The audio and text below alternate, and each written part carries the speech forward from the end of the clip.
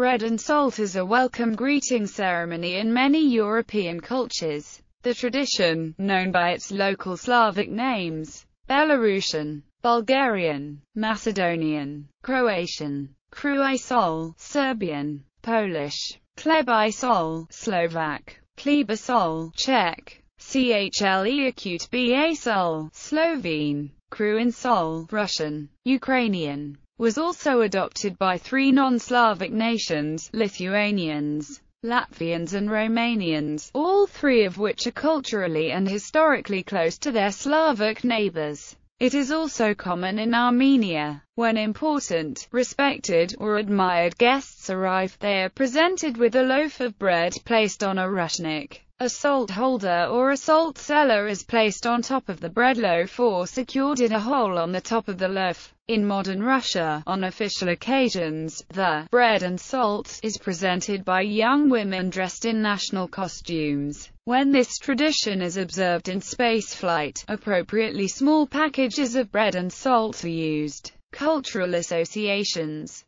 Bulgaria. Bread and salt is a traditional Bulgarian custom expressing hospitality, showing that the guest is welcomed. The bread and salt is commonly presented to guests by a woman. Bulgarians usually make a certain type of bread for this occasion called pogačar, which is flat, fancy, and decorated. Regular bread is not usually used, although it may have been historically, but pogačar is much more common in this custom. Usually, guests are presented with the pogačar, and the guest is supposed to take a small piece, dip into the salt and eat it. This custom is common for official visits regardless of whether the guest is foreign or Bulgarian. One notable example of this custom is when the Russians came to liberate Bulgaria from the Ottomans at the end of the 19th century. A common scene from that period was of a Bulgarian village woman welcoming Russian soldiers with bread and salt as a sign of gratitude. Czech Republic and Slovakia. This tradition is still practiced in the Czech Republic and Slovakia for special occasions, for example, when presidents from other countries are visiting. It is not commonly practiced during daily life. Russia. The tradition gave rise to the Russian word that expresses a person's hospitality.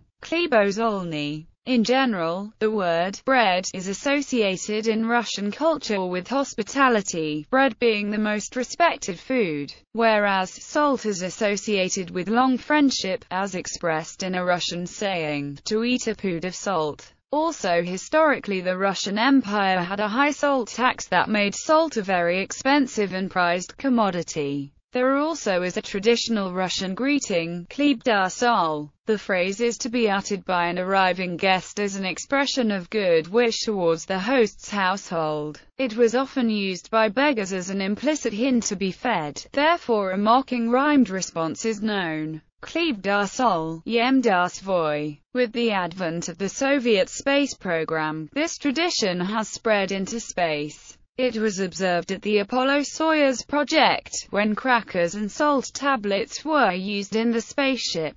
Bread chunks and salt were a welcome at the Mir space station, a tradition that was extended on the International Space Station. Bread and salt are also a welcome for cosmonauts returning to Earth. In the Russian Orthodox Church, it is customary to greet the bishop at the steps of the church when he arrives for a pastoral visit to a church or monastery with bread and salt. Poland. In Poland, welcoming with bread and salt is often associated with the traditional hospitality of the Polish nobility, who prided themselves on their hospitality. A 17th-century Polish poet, Vespasian Koszowski, wrote in 1674, "O good bread, when it is given to guests with salt and goodwill." Another poet who mentioned the custom was Wacław Potocki. The custom was, however, not limited to the nobility, as Polish people of all classes observed this tradition, reflected in Old Polish proverbs. Nowadays, the tradition is mainly observed on wedding days, when newlyweds are greeted with bread and salt by their parents on returning from the church wedding. Republic of Macedonia. In the Republic of Macedonia, this tradition still is practiced occasionally as a custom expressing hospitality. A certain type of bread, similar to that in Bulgaria and also by the same name of pogaka, is prepared. As in Bulgaria, it is common to prepare pogaka at Christmas where, as part of the dinner, homemade bread with a coin hidden in it is served.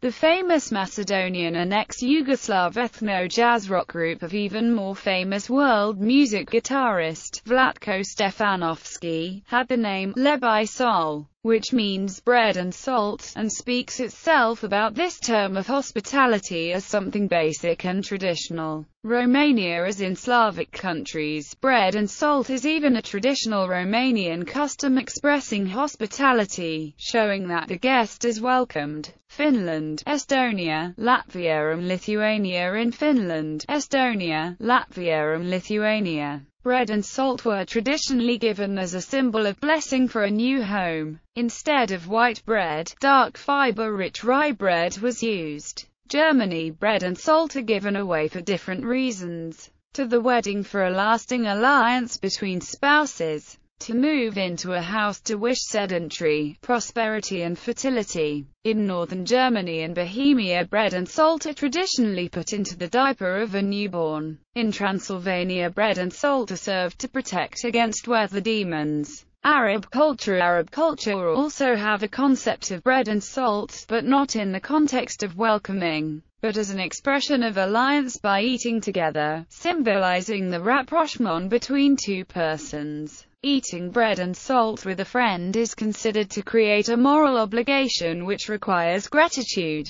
Jewish culture. The practice exists also among Jews in the diaspora and in Israel. The ceremony of Kiddush includes dipping a piece of challah in salt. Bread and salt are also used in welcoming ceremonies and given to the welcomed persons. It is common in Israel for a landlord or real estate agent to leave bread and salt in the home to welcome new tenants, as these should be the first things brought into a new home. It is an important part of the culture. It is given on all good occasions, during weddings, housewarming parties, and childbirth. Iranian culture. In the Iranian culture, when a guest is hospitalized, it's said that they have eaten bread and salt, and this leads to loyalty of the guest. In fiction, the custom of serving bread and salt to guests is a recurring reference in George R. R. Martin's A Song of Ice and Fire novels, where the welcome ritual serves as not only as a Westerosa tradition of hospitality but also a formal assurance of guest right.